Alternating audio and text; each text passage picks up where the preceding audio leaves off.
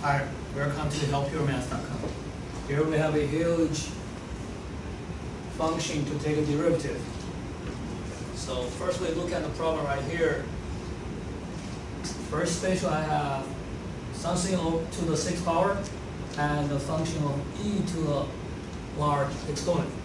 So it's very clear we have one function right here and multiply the second function. We have a function times a function, take a derivative. First formula we have to use, well, in the product rule. Let's have function g times f times g, that's going to be take a derivative, the first one, times the second function. Plus, keep the first function times derivative of second. Right, so let's do this first. So the first I have to do is take a derivative of this one right here.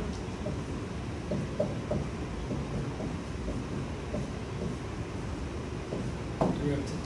And keep this.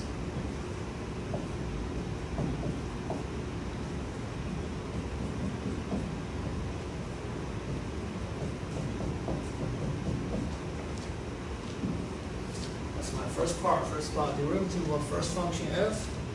I keep my g. And plus, we're going to keep the first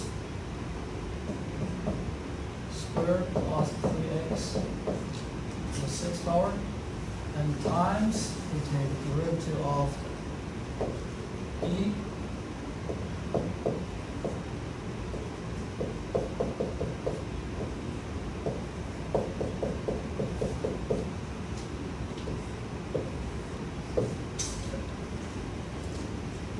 Now let's start from the left side right here. So here we have power of 6.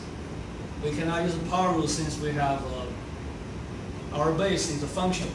So if this is happening, we have to use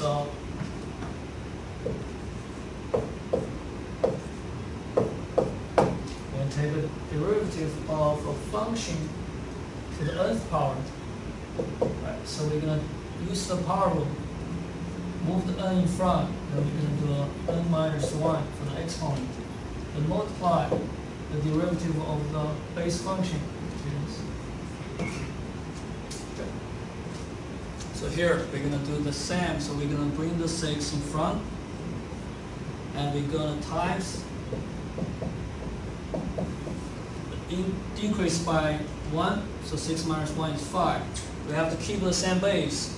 Then times the derivative of inside,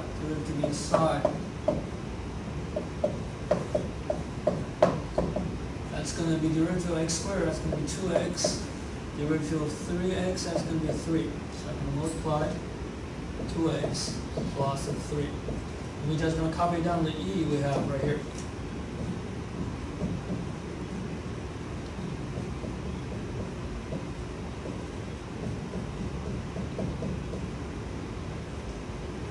Now we finish our left side. We are working on my right side right here. So first part, x squared plus 3x to the 6th power. We don't have to do anything. Now we have to work on the e. So e to the x, we know that take a derivative will be itself. However, if we have a function for the exponent for the e, we're going to keep the e to the u, the function on the top, then multiply the derivative of that. So what we're going to get right here is we're going to keep this exactly the same.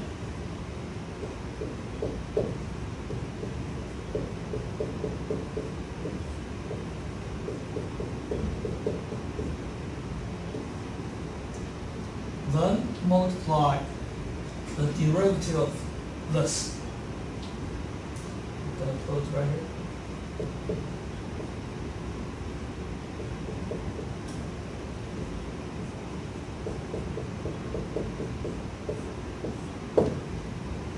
So this is multiplied. So only thing we have to do right now is basically work on this part. It's very clear we have a fraction right here. Here we write this part right here. So the sine inside is a function cosine of x over ln x squared plus 1. But we're going to use a quotient rule for this part. So remember, quotient rule is if we have a function, say f of x over g of x, when we do the quotient rule, it's very important that we square here. We're going to know that. Then which function go first? So I would like to do the derivative of f first times the g, because I want to remember that the first function I take a derivative is the numerator function. So I do that first. Then we're going to subtract. We keep the numerator function unchanged. Then take derivative of my denominator function. Let's follow the way I write down right here. So we're going to do this first. We square the ln.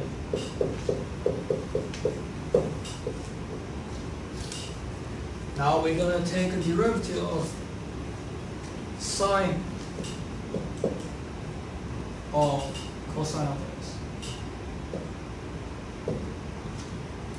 Then times the denominator. The denominator I have is ln x squared plus 1. Now we're going to do all the way subtract and keep the first one sine of cosine of x times derivative of that.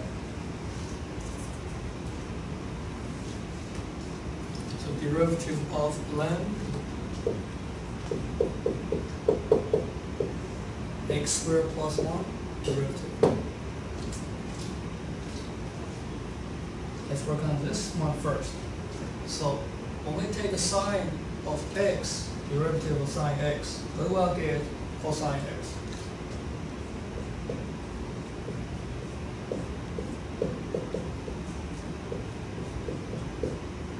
However, if we have a function inside, we have to follow the chain rule.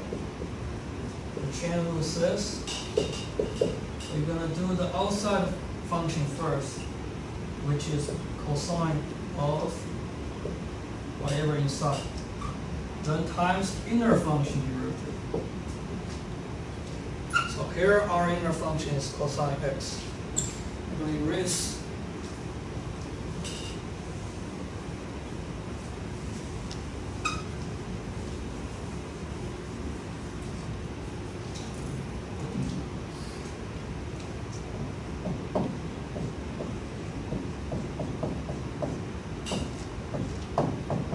So if we follow the formula right here, what we're going to do is we're going to rewrite this. Since the derivative of sine is cosine, I have that. We keep everything the same right now.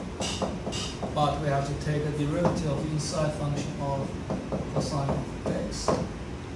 So we're going to get cosine of x, cosine of x, times the derivative of cosine x is negative sine x. That's it. We get this part out. Now we have to finish the ln.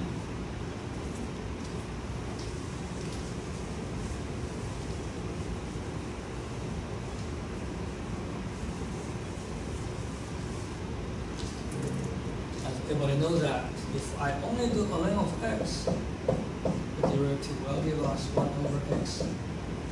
However, if we have function inside ln of u, we have to follow the original one right here. So 1 over u. Then we have to follow the chain rule. Outside functions ln, we're going to get a fraction. So we're going to times the derivative of inside. Derivative inside. Following this, we have ln of x squared plus 1. First, I'm going to get it 1 over function inside x squared plus 1. So we're going to get 1 over x squared plus 1. And multiply inside the derivative, which is x squared plus 1. So the final answer will be derivative of x squared, that's going to be 2x. Derivative 1 is 0, that's 2x over x plus 1. Now we finish everything for the derivatives. Plugging back those into the solution we had before. Then that's going to be the derivative of this very complicated one, but we just reviewed all the definitions we've learned before and all kinds of functions we learned before for the semester. Thank you.